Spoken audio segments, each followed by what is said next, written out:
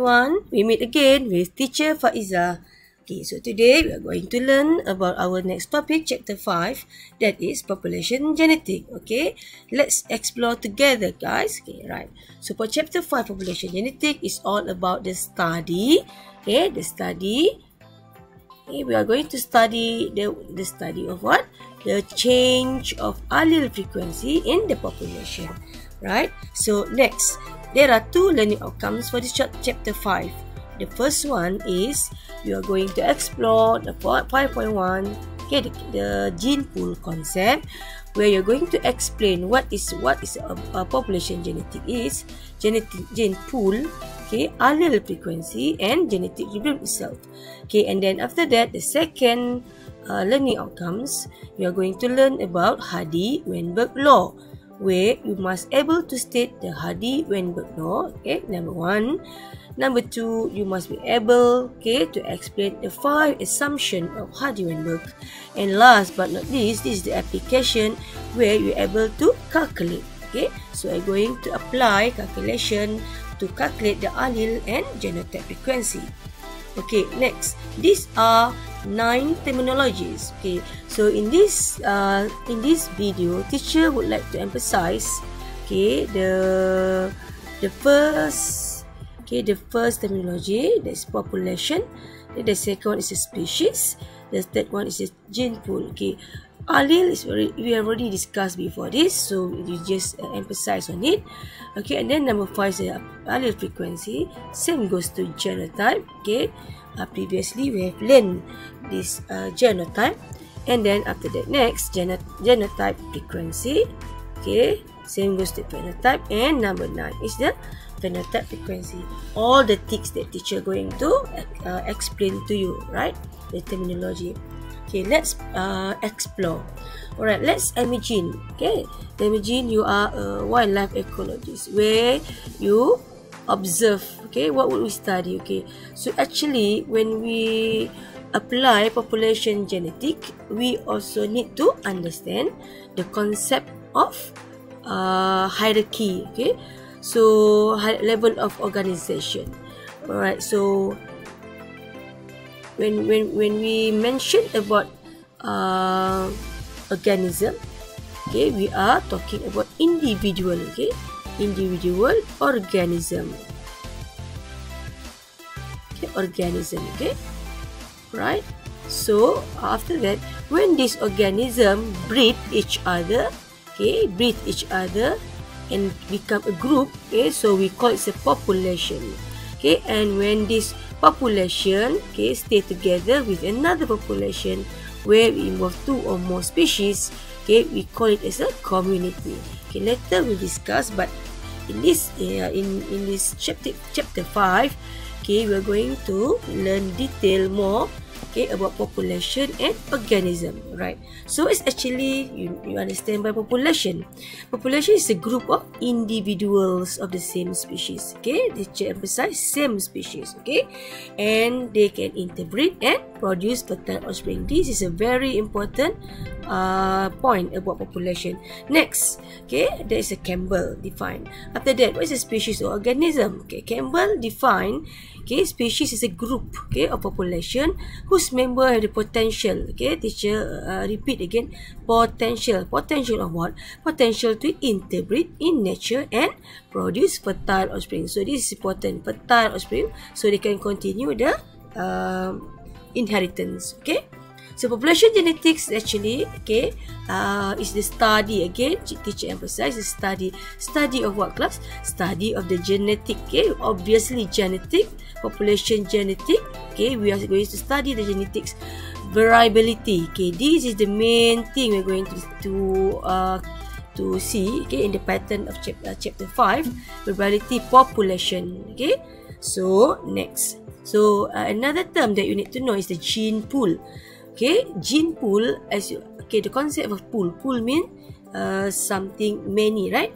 Okay, so the gene pool, the aggregate of all copies of every type of allele at all loci in every individual in the population. Okay, like in this case a butterfly, Okay, you can count the individual in the population. So we are counting, we are looking at all the copies of allele, okay, that contribute from each individual. Or another way to say it, the gene pool is actually the complete set, okay, of genetic information, okay, in a simpler way to answer it. Okay, the complete set of genetic information of all individual, okay, that involved in the population, right?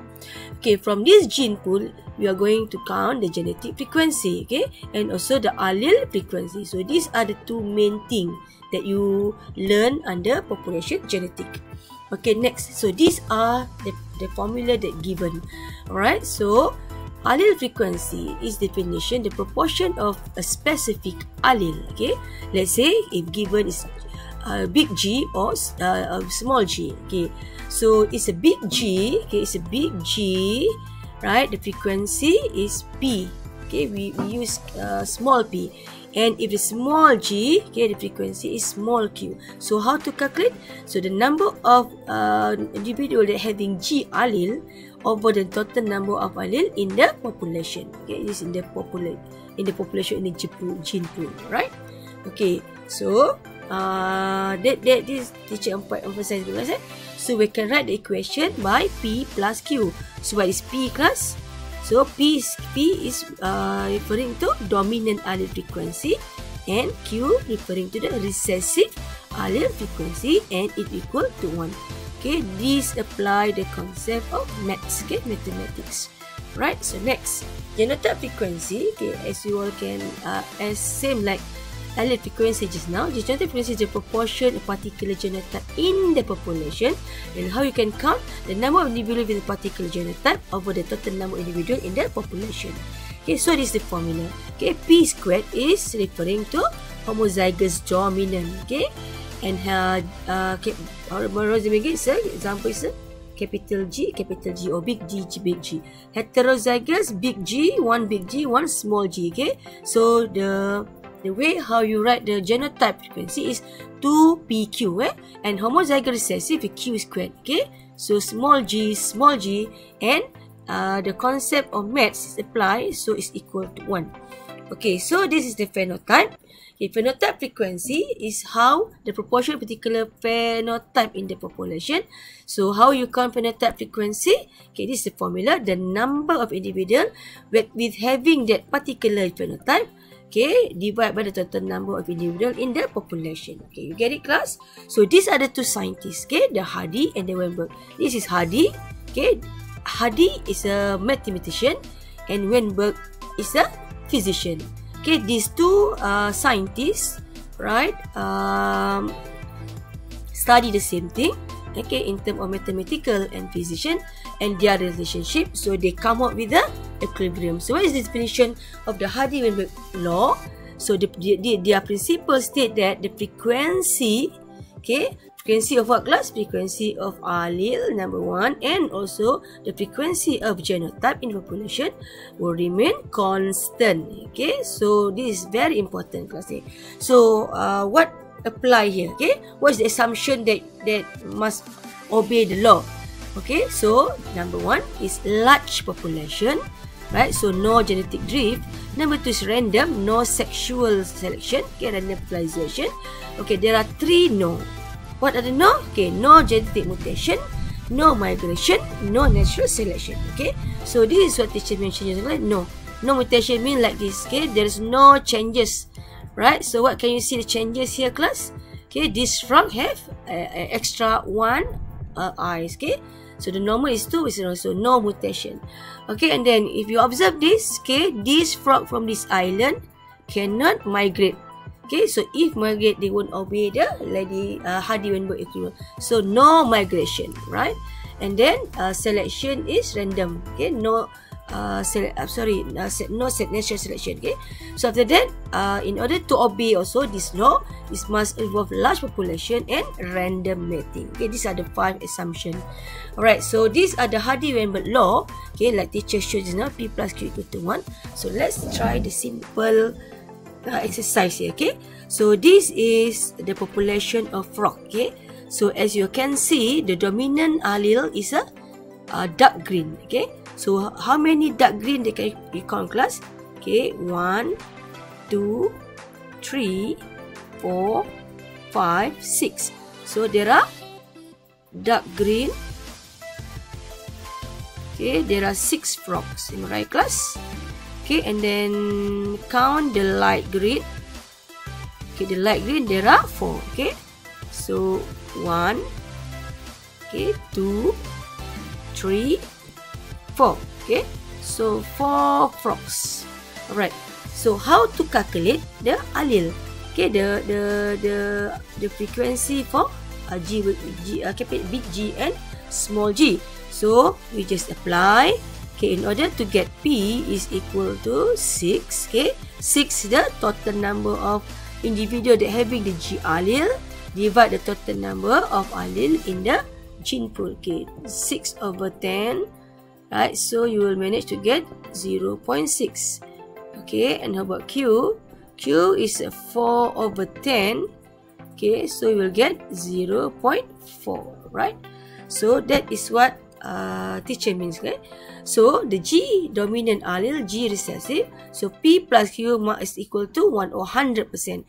So 60% of the allele in the population are G, and the 40% of allele in the population is recessive allele. So that's why the frequency of G is 0.6 and the frequency of small g is 0.4. Okay, for genotype frequency, like teacher mentioned earlier, so it apply the concept of this one. Okay, so how you can get this? How you can get it? So this is a random fertilization that obey the assumption of Hardy-Weinberg. Okay, so you apply in the Punnett square.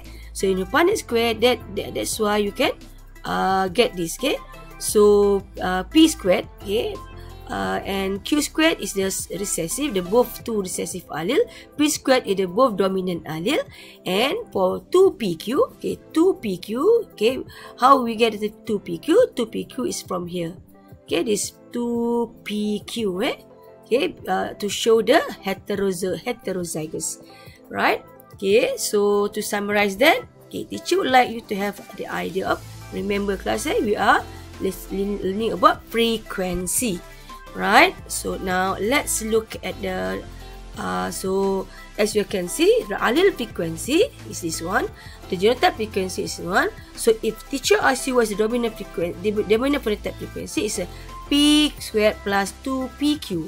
Okay, because like this a GG, capital G with a capital G. Okay, this one automatically is a small g, small g, right? So let's try work out. Okay, let's try one question. Okay, so consider there are 10 individuals of frog in a population. Okay, mention the question. The 4,000 have recessive phenotype. So when teacher mentioned about recessive phenotype, automatically it referring to small g, which is Q squared. So Q squared, the data is 4,000. Am I right, class? So how to know the dominant? Okay, dominant is this one is a P squared plus 2PQ. Am I right? Okay, so this is 2P. Okay, so how you get the P squared plus 2PQ? So you minus 10,000 minus with 4,000, so you get 6,000. Okay, so for this population, okay, for phenotype dark green, okay, it shows 6,000. Okay, whereas 4,000. Okay, so apply here. Okay, in this case, how are you going to start? Are you going to find the genotype frequency first, or you are going to find the allele frequency? This is your two mission, class. You have to achieve this. So which one you work first? You are going to use this equation or this equation? Okay, in this case, okay, as you all know, as concept the gene pool, okay, where one gene equal to 2 alleles. Okay, so we are going to start to work out with this equation, the genotype frequency equation. Okay, class. So as you can see, okay, class. So Q squared equal to 4,000 over 10,000. Okay, so you manage to get 0.4. Right. So remember, class, 0.4 is not yet the final answer. So you have to square root. Okay, 0.4 you have to square root, you get the Q, the recessive allele. Okay, the frequency of recessive allele where you square root 0.4, so it's 0.6325. Okay, so the 4 decimal point. Right, then apply the formula P plus Q. So P equal to 1 minus substitute the Q, so you manage to get the P is 0.3675. Okay, next. The second part, okay, the second question asks you to find the genotype frequency of what class? Genotype frequency of homozygous, which is big G. Heterozygous is with 2PQ, and homozygous recessive is Q squared, right? So Q squared, and heterozygous is 2PQ, which is a G, okay, big G, small g. Okay, this one is a G, small g, right? So, using the formula that given, okay, from the Hardy-Weinberg law, okay, so P squared just now, as you know, is equal to homozygous dominant, okay, P squared. So, P squared equal to, you substitute the value, so you manage to get 0.135. Okay, this is a genotype frequency for homozygous dominant, done, right? Okay, next. You also asked to homozygous recessive, so Q squared equal to, you substitute the value just now, 0.6325 squared. Okay, so you manage to get 0.4, done. Okay, next, how to get the 2PQ, okay, the heterozygous. Okay, the heterozygous means big G and small g. Okay, so 2 times Q, 2 times P is 0.3675 times Q, okay, which is 0.635. Okay, you manage to get 0.465. So this is genetic frequency for heterozygous. So that's all for now, class. Okay, so in order to get a better understanding about this, you must practice, because practice make you perfect. Okay, till then, see you from teacher Faizah. Thank you. Bye.